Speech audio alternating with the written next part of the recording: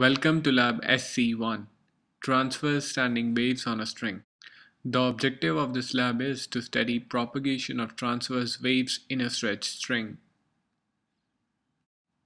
You'll be using an electrically driven speaker, a power amplifier for the speaker, a bridge, and pulley and table clamp assembly.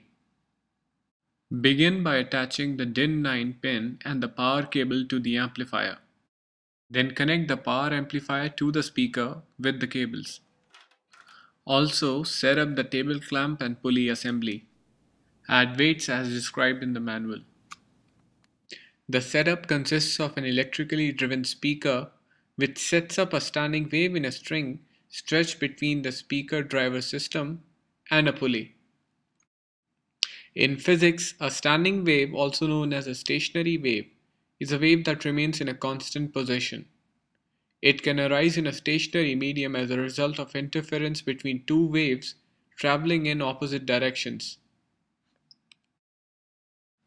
This is an example of a standing wave in stationary medium. The red dots represent wave nodes. This wave is in fourth mode. Notice that the points colored in red are always stationary. Similarly, these are the examples of standing waves which are oscillating in different modes. To begin the experiment, launch Data Studio, create an experiment, and select Power Amplifier as your instrument. The signal generator window will then pop up. You can use this window to set up the amplitude and the frequency of the speaker input. For the first part, set the frequency to 60 Hz. The frequency of the wave is equal to 1 by lambda times under root f over mu, where big F is the tension in the string, mu is the weight per unit length of the string, and lambda is the wavelength. Place a sheet of paper provided on the table. This will make it easier to see the vibration of the string.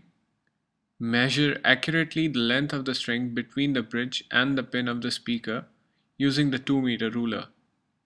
At 60 Hz, calculate the necessary string tension to produce a standing wave in the third or fourth mode. Adjust the string tension to find the tension which results in the largest amplitude. At 60 Hz, the largest amplitude in the first mode will look something like this. Keep adjusting the weight until you get the largest amplitude. For part 2, choose 6 masses between 100 gram and 1 kilogram of weight and record the values. Then determine the resonance frequency of the string under these different tensions and record your results. When you plot your results, you can see how the frequency varies with M. Also, now plot a graph of frequency versus the root of M. Note that you can use the slope of this curve to get the mass per unit length of the wire. In the end, you should be able to answer which of the two graphs can be fitted with a straight line, and which one with a parabola, and why.